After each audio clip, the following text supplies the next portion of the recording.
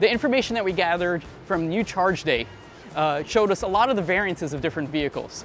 And vehicles have fingerprints. I'm very excited about this because you can tell what a vehicle is by looking at the way it charges without, you don't even need to look at the car. And so each vehicle, like I mentioned, has a signature basically that has a curve, and you can tell what it is. There's 4 specific vehicles I like to talk about. Let's start with the Chevy Bolt.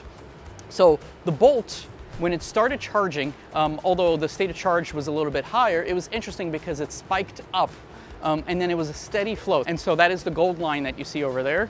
And then it went straight line or slightly curved down towards the full charge. And you can see each one of those steps in the black line or the gray charcoal line is the state of charge, and that's 1% every time it goes up. Another interesting car to take a look at is the Rivian. So as you see in here, the Rivian went straight up to its full potential, 200 kilowatts, and it was a straight line.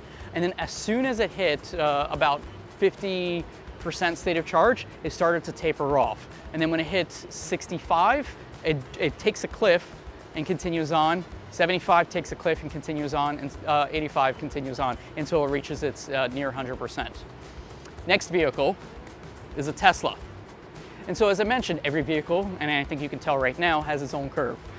So you can see over here, and it's interesting because different Teslas have different battery packs. So it doesn't matter Model 3, Model S, even themselves have different from LFP to NMC chemistry. And in the Tesla, what we've observed throughout different Teslas that we charge, and I think we've charged 4 or 5 Teslas. We even had a guy who charged to 100%, drove for an hour, and came back for a second charge because he was so excited about using the charger. You can see him on the video if you watched the last one. And when he plugged in the second time, the charger spiked. So it went up to, I think it was like 150, 200 kilowatts, and then it quickly ramped down. And then it was a weird curve where it started to go up and then started to ramp down. And so that is the precondition in the battery pack. So as the battery pack is in a certain temperature, in a certain state, it's able to push more power. So in that particular instance, it's able to cool the pack quick enough as it's delivering power. Other companies aren't able to cool the pack quick enough as it's delivering power, so it has to derate quicker. Now, the moment of reveal. Let's see what a Lucid Air did. And this would explain a lot on what happened with Kyle Connor's vehicle, or his dad's car, when he drove and used Signet chargers. So what you can see over here is that it spiked up to approximately 300 kilowatts, and then it ramped down pretty drastically. And when it hit 20%, it spiked back up. And then what I want you to do is to take a look at the video, and you can hear the air conditioner in the vehicle working super hard to try to keep that battery pack cool. Because I'll tell you, 200, 300 kilowatts is not a small amount of energy being delivered into a battery pack. And so it had a nice taper into it until it reached its 100%, and then it had kind of a steady line all the way across. And that's a big battery pack. So whatever the vehicle asks for, we give it. If the vehicle asked for more, we would have given it. So obviously the Lucid Air could have taken more, but in that particular instance, it wasn't preconditioned. He just drove from LA to Phoenix, that long trip. The battery pack was pretty hot and needed some preconditioning. But the whole point here, the emphasis here is the transparency part. And so it's like going to the doctor's office and they give you a health report at the end of your visit. You know, these are your symptoms, this is the cause, this is the medication you should take. And we kind of want to do something similar. We want to give you these charges after your charge session to demonstrate to you what your vehicle experienced during the charger. It's also to educate you, like for example, some users feel that charging to 100% is better, some feel that 80% is better. What we're here to show you is that every vehicle is different. It depends on your make and model. Some vehicles get the best performance from, let's say, 10 to 50%, and some vehicles are better from 10 to 20. Some are better from 10 to 80. And then typically around the 70–80% mark is when you see a drastic reduction of energy delivered to the vehicles. And so at that point, my question to you is, why would you still stay at a fast charger? You would make up more time to go into another fast charger and charging.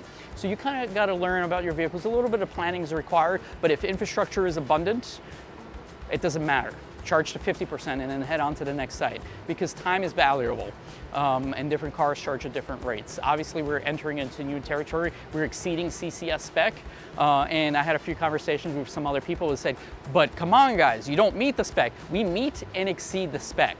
There are other manufacturers who say they're a CCS, but they're an older version of CCS and they can't keep up.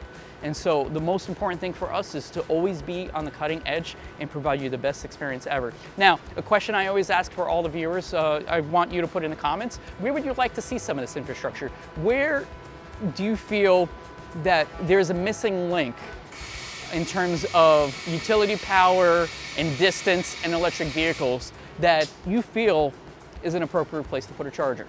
I'm asking because, hey, what's the next step for the charger? The hardware is done. It works. We've done interoperability testing, we've done performance testing, we've done so much testing on the hardware now that we're up to the software part, and now we're looking at places to deploy. So the next step is designing for manufacturing, as well as combining our software ecosystem and deploy this charger out. New is going to be a charging provider, as well as an infrastructure provider for energy storage. And I'm going to walk over here, we're going to finish it off, we're going to plug in the Mini Cooper. This cable here, designed for a continuous 700 kilowatts, used the entire day from 9 a.m. to 7 p.m. and never got hot to the touch. 700 kilowatts through a cable that you can plug in with one hand. I dare you to record a video going to a 350 kilowatt charge station out there today with one hand and plug it in the vehicle. Yet alone a cable that's this long is something that unheard of. And that's it. No screens. All you have to do is, if it's your first time, you open up the app or the website, type in your information to unlock the charger, and it just delivers you the power. You can stop the charge when you want, you can unplug it when you want, and it's done. And then you get yourself an email summary of your charge session, and maybe a graph that you can refer to.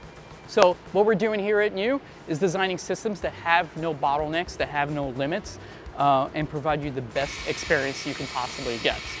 I'm really excited about this. It's just, every day the amount of progress that we make here is just, you gotta see it for yourself. So in that case, stay tuned for more. I gotta go back to work.